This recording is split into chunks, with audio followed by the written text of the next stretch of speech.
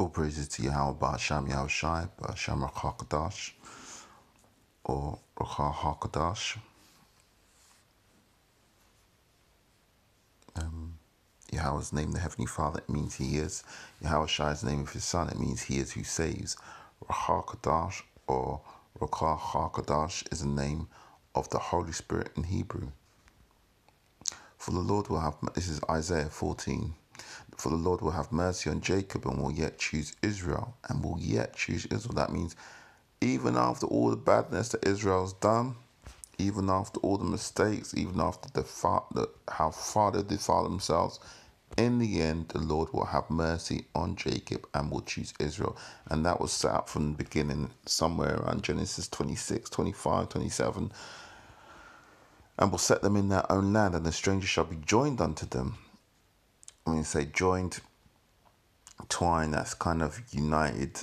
And they shall cleave unto the house of Jacob. Cleave means to stick to, or basically side with. And the people shall take them and bring them to their place, and the house of Israel shall possess them in the land of the Lord for servants and handmaids.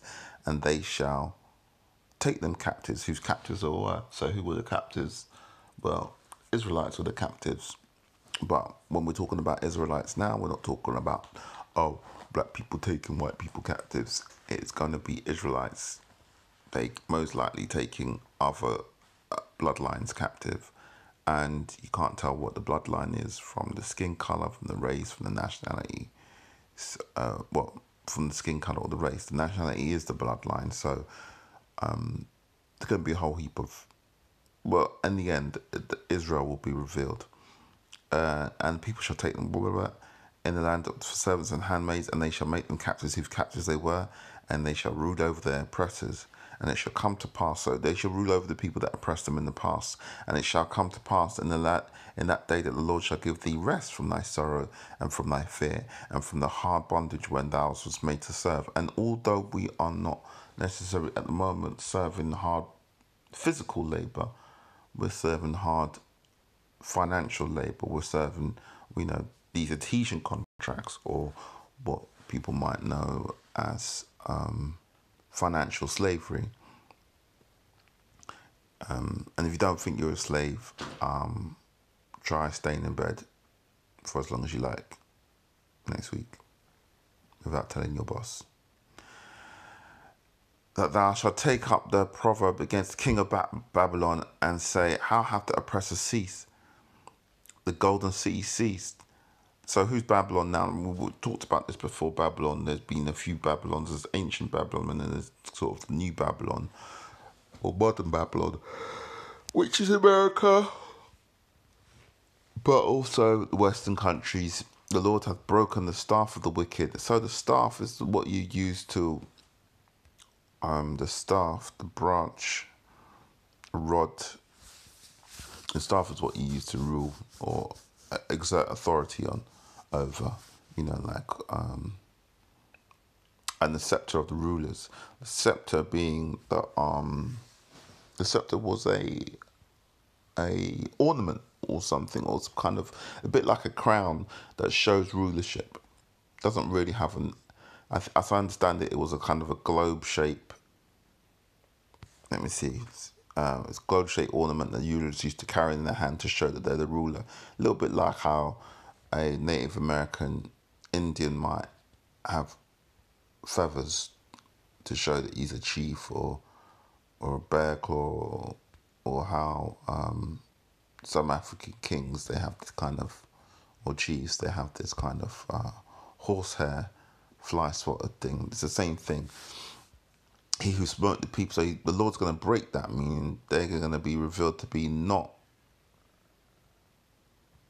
the people that, there's going to be, they're not going to be able to convince other people that they have the right to rule. The Lord hath broken staff of the wicked and the scepter of the rulers. He who smote the people. And that's really interesting, because there's a thing called I think on the throne of Queen Elizabeth, it's set on the Stone of David. Let me just have a quick look for that.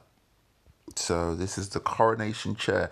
Known historically as St. Edward's chair or King Edward's chair, is an ancient wooden chair in which British monarchs sit when they're invested with regalia and crowned with their coronations. It's commissioned in 1926, but it's also to it was commissioned in 1296 by King Edward I to contain the coronation stone of Scotland, known as the Stone of Destiny, which had been captured by the Scots. So if we go into the Stone of Destiny, it's also known. It's also the Stone of Scone. The Stone of Destiny is also referred to in England as the Coronation Stone. It's an oblong block of red sandstone. It's been used for centuries for the coronation of monarchs of Scotland. It's also known as Jacob's Pillar and the Tannis Stone. Basically,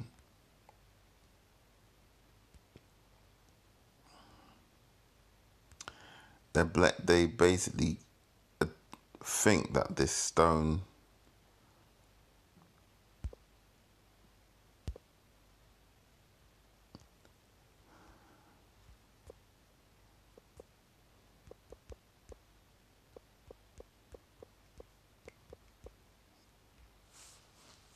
see basically I can't get the story now, but they basically think that the stone comes from the line of David, and it's proof that they have the right to rule and that it will never be broken, and when it's broken they will no longer have the right to rule. And they set all of the thrones upon it and all the coronations on it. However, the Stone of Destiny, or the Stone of what they call the Stone of David, has indeed got a crack in it, but they're not trying to tell anybody about that. But we'll get into that later. Let's go back to the scriptures, because that's just junk. I mean, like, you can obviously tell it's a fake stone. You know that Jacob never rested his head on that pillar. It's just junk. It's just their fake scepter, which the Lord's going to break. He who smote the people in the wrath of with a continual stroke, who's doing that? He that ruleth the nations in anger, who sets up wars and cajoles nations into to do what they want with threat of military force, is persecuted, and none hindereth. So none's going to stop. Who's going to say when the bully gets beat up at school? Who steps in to save the bully? Nobody's going to step in to save Esau, man. The whole world is at rest and is quiet. They break forth into singing. So now Isaiah is looking at what it will look like, a bit like Thanos when he's like looking forward into the future and to see how he sees the future being. Yea, the first trees rejoice at thee, and the cedars of Lebanon. And that reminds me of a scripture that says, when the wicked in authority, the people mourn, and when the righteous are in authority, the people rejoice. So right now, this is what's happened, and the whole earth is at rest, and even the fir trees are singing, and the cedars of Lebanon. The fir trees rejoice, and the cedars of Lebanon. I think that's probably a metaphor for something. So I'll have to look into that. Let's see.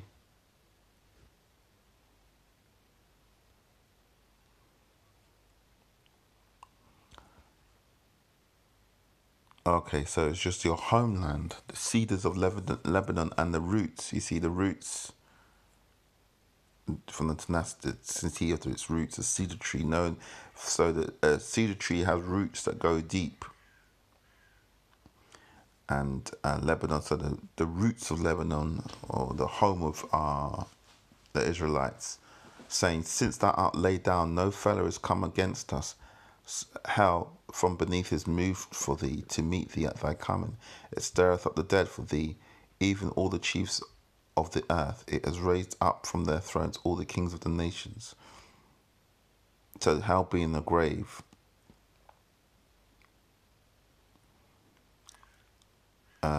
it says the grave has moved itself to, in order to try and help you to meet thee at the coming. From the thrones of all the kings of the nations, all they shall speak and say unto thee, art thou become as weak as thee? Art thou become like unto us? Thy pomp is brought down to the grave.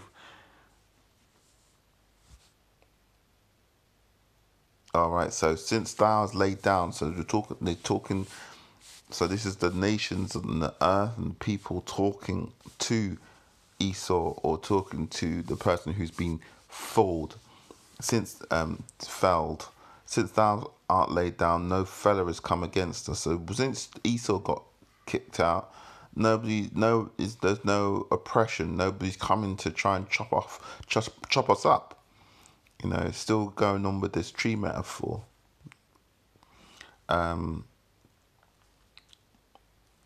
Since thou hast laid down, no one's come against us. Hell from beneath is moved for thee to meet thee at thy coming.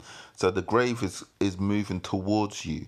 It's not just, oh, you're trying to dodge, trying to dodge death because death is there. But the grave is actually trying to get you as well. It's like everything's trying to get you. It stirreth up the dead for thee, even the chief ones of the earth. It has raised up from the thrones all the kings of the nations. So everything's against you. All the different kings are coming to get you now. And you can see that right now, right, with America, and they're getting heat from China, they're getting heat from Russia, they're getting heat from they soon will get heat from the EU, even in fact, because of their policy on oil. They're getting heat from Saudi Arabia. They don't like them.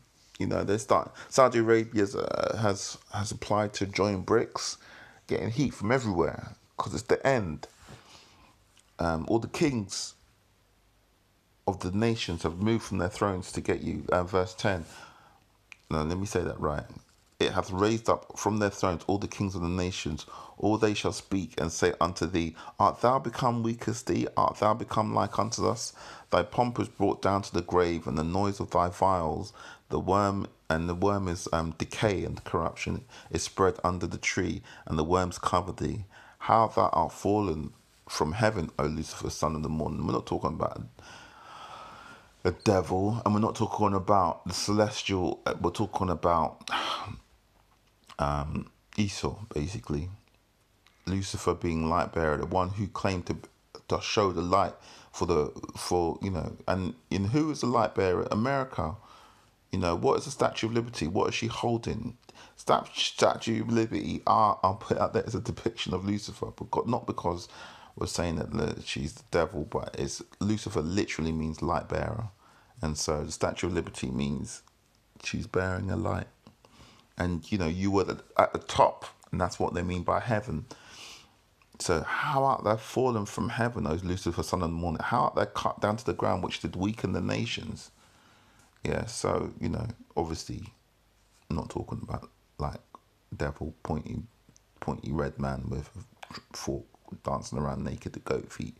Talking about who was at the top and who has been cut down and who weakened the nations with their policies, their foreign policies, and their cajoling, their loans to corrupt officials, and you should read a documentary. I think it's called The Financial Assassins or something, where they talk about how America puts in agents, puts in puppet governments, and the petrodollar forces everybody to use dollars, this fiat currency that they make up. For thou hast said in thy heart, I will ascend to heaven, I will exalt my throne above the stars of God. I will sit upon the mount of the congregation in the sides of the north. I will ascend above the heights of the clouds, and I will be like the Most High. So America has, in their minds, wanted to be like the Most High. And you can see that in their science and their technology and what the things that they're trying to do, mess with genetics, control the weather, all that. Yet thou shalt be brought down to hell, to the sides of the pit, hell being the grave. They that shall see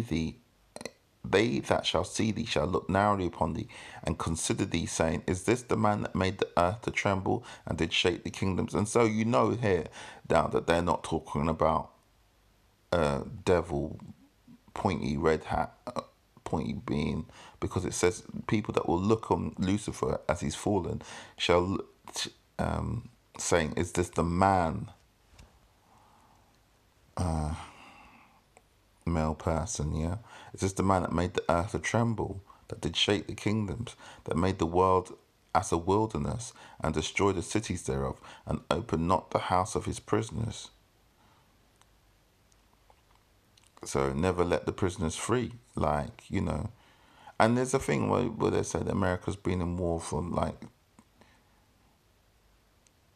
it's only missed like something like 17 days or 17 years of war in its 225-year history. It's been at war with all these other nations and never opened the house of the prisoners, the people that come under America and do their biddings, are never set free. All the kings of the nations, even all of them, lie in glory, every one in his own house, but thou art cast out of thy grave like an abominable branch. So this is to come. And the raiment of those that are slain thrust through with a sword that go down to the stones of the pit as a carcass trodden under feet. So when America's done, people aren't even going to be like, okay, this was once, like how the Mayan Empire collapsed, or the Persian, I wouldn't say the Persian Empire's collapsed, but like the maybe Ottoman Empire's collapsed, the ancient Babylonian Empire's collapsed. People revere it and they say, oh yes, this was a great king.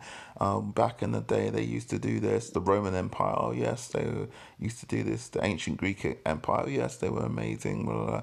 But America, when it's done, when people ain't gonna try to remember it. They're gonna try to think, oh, the historians are gonna be like, aren't gonna be like, yeah, America was once this great city. They'll be like, yeah, well, there was this, yeah, they were pretty bad. Let's not talk about them, and they're gonna like the Nazis say, for example, how they're remembered. They're often remembered in very sort of negative terms. They're like, yeah, we don't like to talk about them really, and let's forget about them and blot them out of history. That's the same as how America's going to be treated. Thou shalt not, and in some ways they do follow lots of Nazi ideology anyway. Thou shalt not be joined with them in burial, because thou hast destroyed thy land and slain thy people.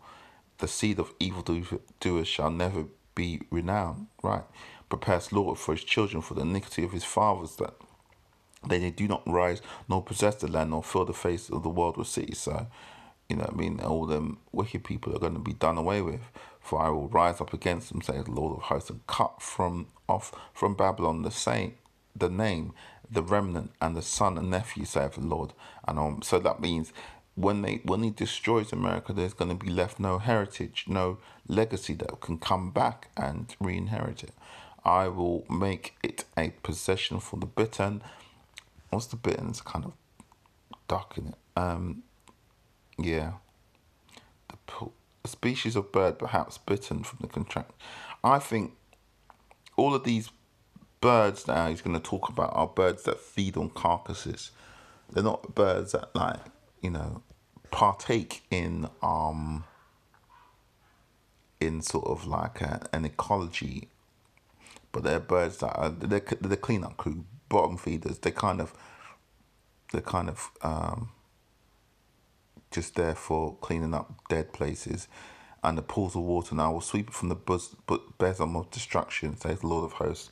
The Lord of hosts has sworn, saying, surely as I have thought, so shall it come to pass, and as I have purposed, so shall it stand, that I will break the Assyrian in my land, and upon my mountains tread him under foot, and then shall his yoke depart from off them, and his burden depart from off their shoulders. This is the purpose. And the Assyrians, I can't remember who the Assyrians are, I need to look that up. This is the purpose that is purpose upon the whole earth, and this is the hand that is stretched out upon all nations, for the Lord of hosts has purposed, and who shall disannul it? And his hand is stretched out, and who shall turn it back? In the year that King Ahaz died was this burden. Rejoice not thou, whole Palestine, because the rod of him that smote thee is broken, for out of this serpent's root shall come forth a cockatrice, a viper,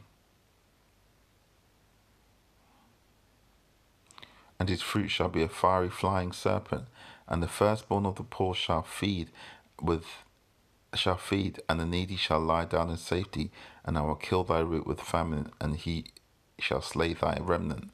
Howl, O gate, cry, O city, thou whole Palestine art dissolved, for there shall come from the north smoke, and there shall be and none shall be alone in his appointed times.